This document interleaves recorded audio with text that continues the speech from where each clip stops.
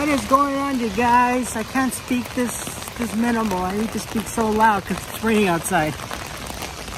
Alright, I guess it's time for another Q&A vlog this time. And I just did it last minute, so I just quickly ran to get to this event. And this was a pretty exciting one, I have to say.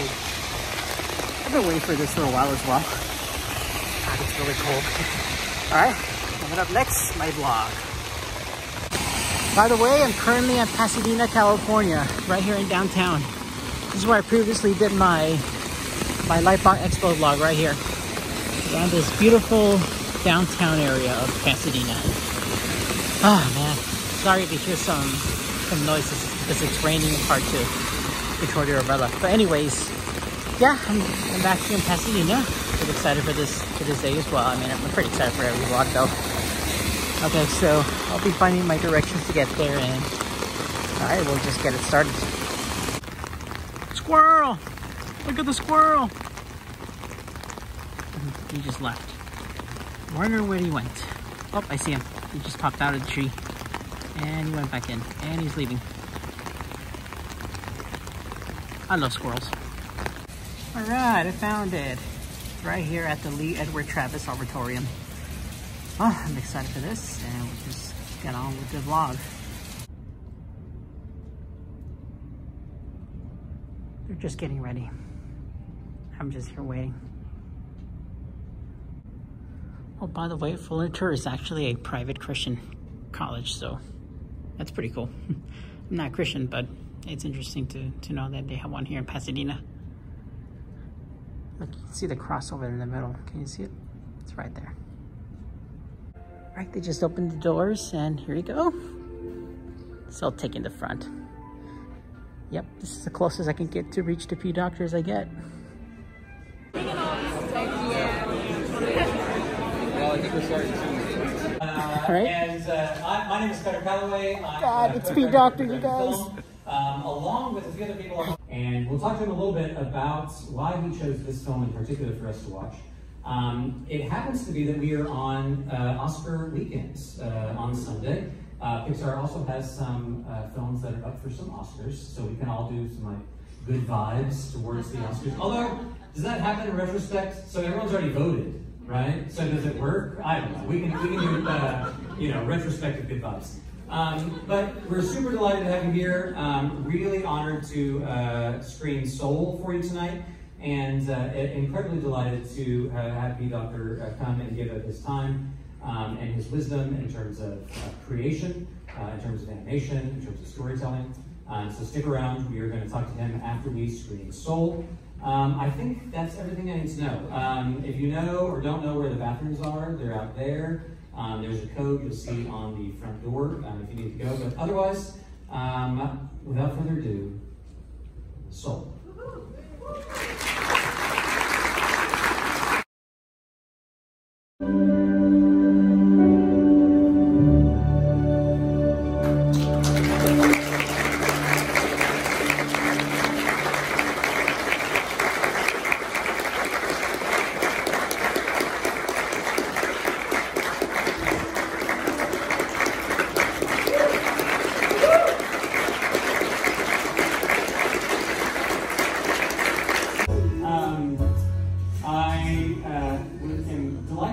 A person doesn't really need a whole lot of introduction.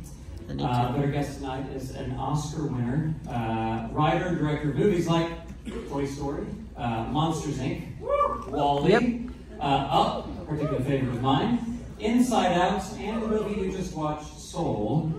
He is also the Chief Creative Officer at Pixar Animation Studios. Ladies and gentlemen, Pete Docter.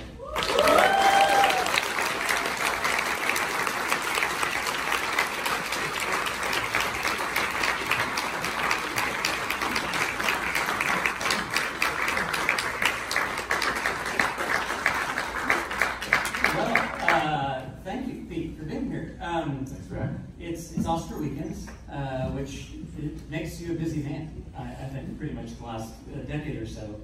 Almost every Pixar movie has at least been nominated for something, whether it's Best Animated Film, Score, etc. Many have won. Up was nominated for Best Film, even. It wasn't just animated film. Turning Red is up this year. When I reached out to you and said, hey, what if we did kind of like an Oscars themed something or other with you? And you pick any of the films you want us to screen, and you said, let's go with Soul. Why Soul? Well, first of all, this is actually the first time I've seen this movie with an audience. So, thank you.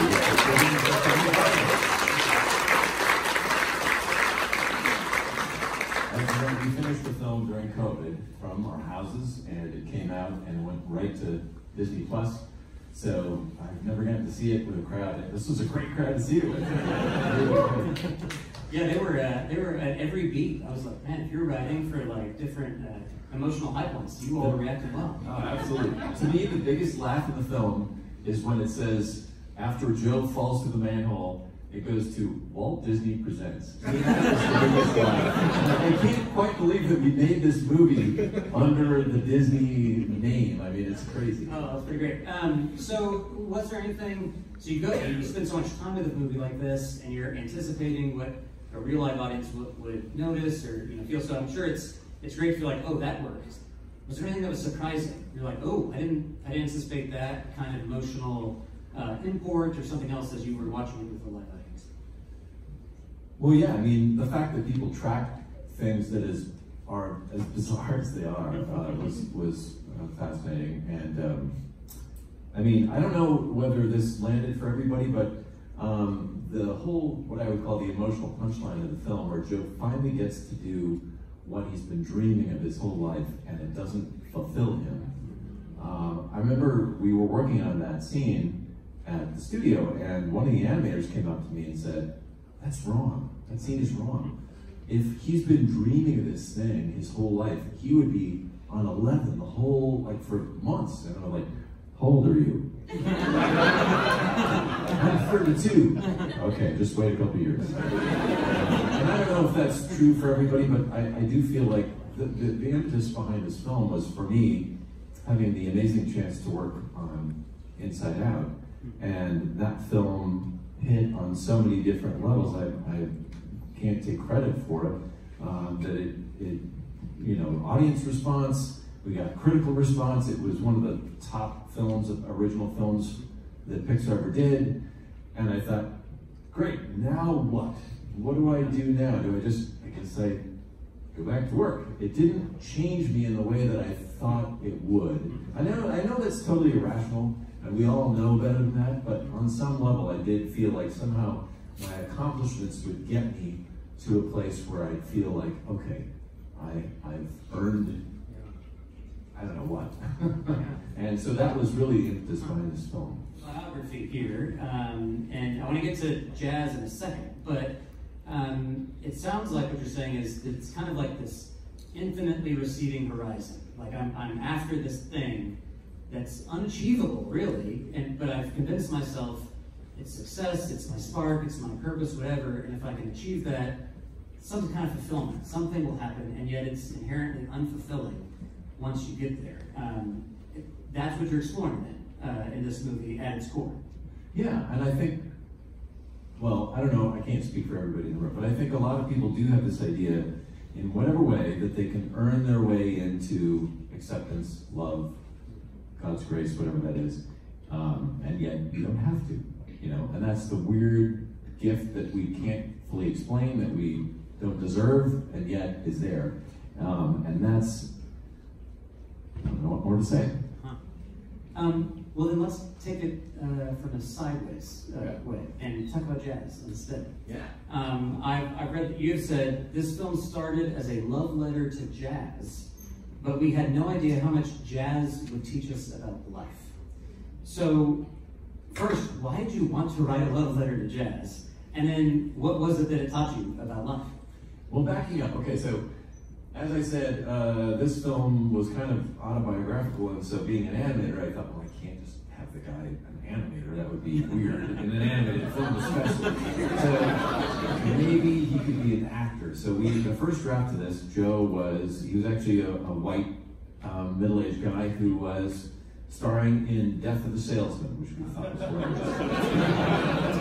But what we found was that everyone who watched the film said, oh, he wants to be famous, that's what's driving him. And that was not what I was going for. We wanted everyone to root for this character. He's after something noble. He wants the purity of that passion. And we thought, well, what better than a jazz music? You don't go into jazz to get rich and famous, right? You go there because you love it. You have a passion for it. And once we hit on jazz, there were a couple things that resonated. First of all, jazz has one of the first associations with animation. As soon as there was sound, jazz and animation were connected. So that was right away, we knew something. I loved jazz growing up. It has a big connection, and I played jazz. I played the stand-up bass. I say play charitably, but anyway.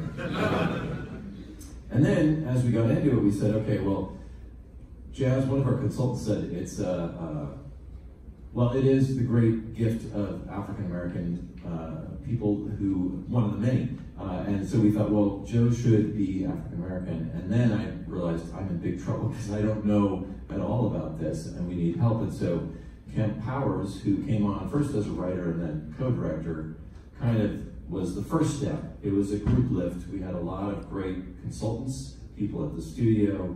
We can talk more about that if you'd like, but you know, really exploring what all that means to be an African-American male in the jazz community in Manhattan. Those are all very specific things that we wanted to get right. Well, it reminds me, we were at dinner, so we were talking about kids, and my kids, and actually this is generational, both in the UK and US. I think it was like 20 years ago, the average high schooler, you know, what do you want to do when you grow up? It's doctor, lawyer, astronaut, whatever. And now, number one is celebrity. And when they follow up and say, well, for what? Doesn't matter. Most of the time it's like YouTube star or something like that. It's like, well, for a talent? No, just I want to be celebrated.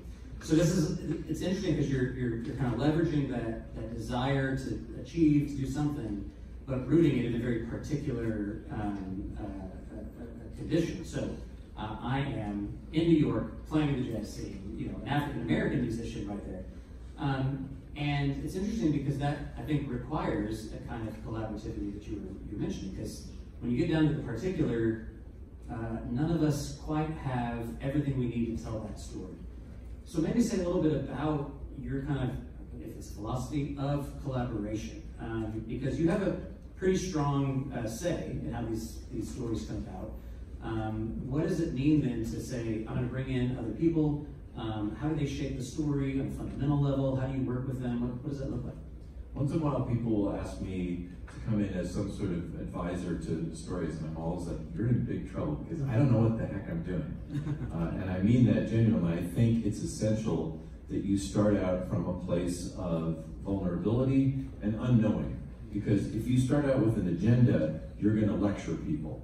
The movie needs to find itself, and this film is as all the films I've done were that, right? I start out with an idea, but then it is a process of surrendering yourself to both the process and the amazing talents that you get to work with.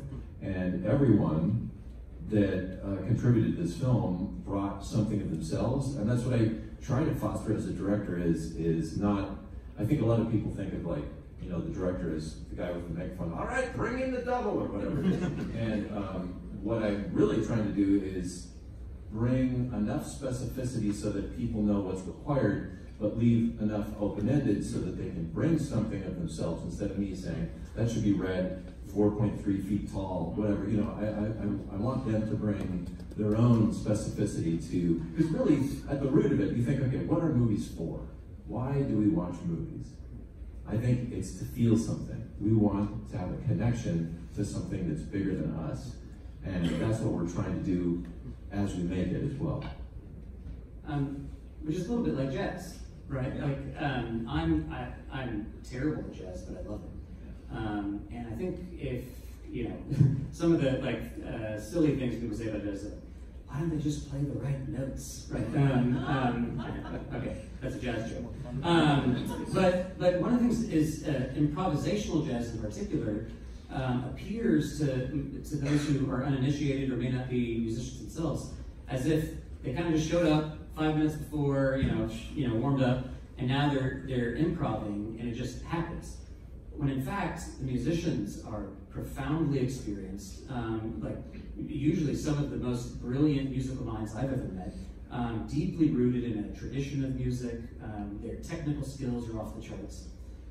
But there's something about that is required to then get to the point where now it's the performance, and they're there and they're riffing off of each other in a way that none of them actually anticipated or expected. But it requires that kind of like give and take, the humility, and at the same time, a really great technical skill and proficiency. So is that what you're looking for in collaborators? Are you going like, I need you not just to be humble, but actually excellent. Like I need you to be the best as you come onto the stage. Now we're kind of collaborating. How do you think about that when you're bringing on a collaborator? Yeah, absolutely. That's a great analogy, because as I'm working with a DP or a character designer or an animator, I'm expecting, like, there's no way I can play piano like John Batiste. But when I get to speak with John, and that was really one of the great joys of working on this film, was getting to know John. He's an amazing human and an incredible player, obviously. He affected so much of the movie. But yeah, he and everybody is able to bring up the level in ways that I would never be able to do, or any of the rest of us. So yeah, it's absolutely right. So say that Soul was a little bit unique in that sort of give and take between sort of final film, the final cut, and then how music came in. And John Batiste being one of those, Alex Ross, Trent Reznor.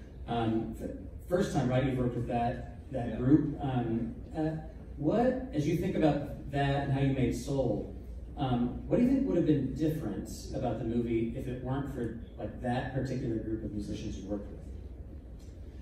Well, I mean, first of all, we knew that, okay, so usually the way animation works is you record all the actors, you build all the sets and characters, you animate, and then you finish the film, and then the musician comes along, someone like Randy Newman or Michael Giacchino, writes the score, and then we do final mix. In this case, we knew that we were going to have the music so central, there was no way we would be able to post-sync it. So we recorded all the jazz elements before the animation, and in the same way that animators listen to a vocal performance from an actor, they listened over and over to the musical performance. We also set up, I don't know, like 50 cameras all around every musician so that the animators could really get not only hitting the right notes, but like the phrasing, the fluidity of performance, and they did an amazing job. So we recorded all the jazz stuff earlier.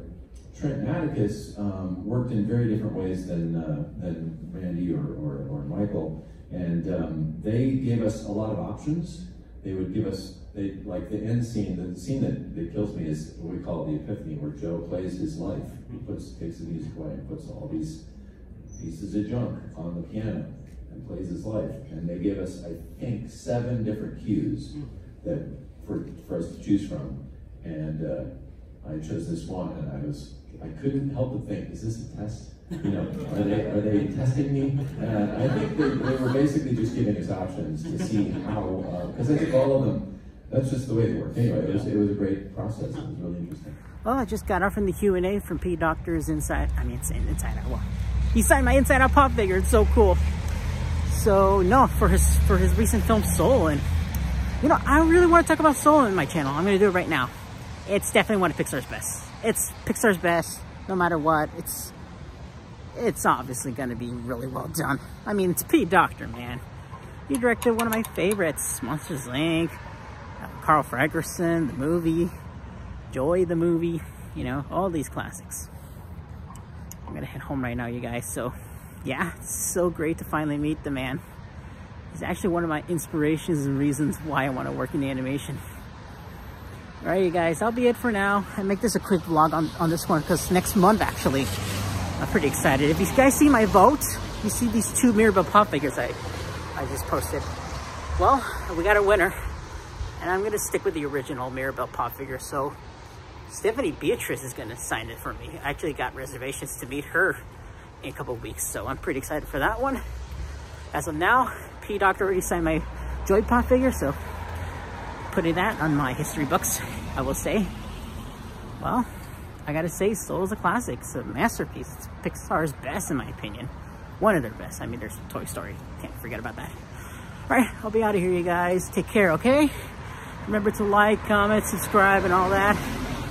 And don't forget to check out my Patreon as well. So with that, you get some extra shout outs. There's a shout out to my anonymous post as well. My anonymous user. Sorry. So yeah, thanks again, you guys. I'll see you guys next time. Chill.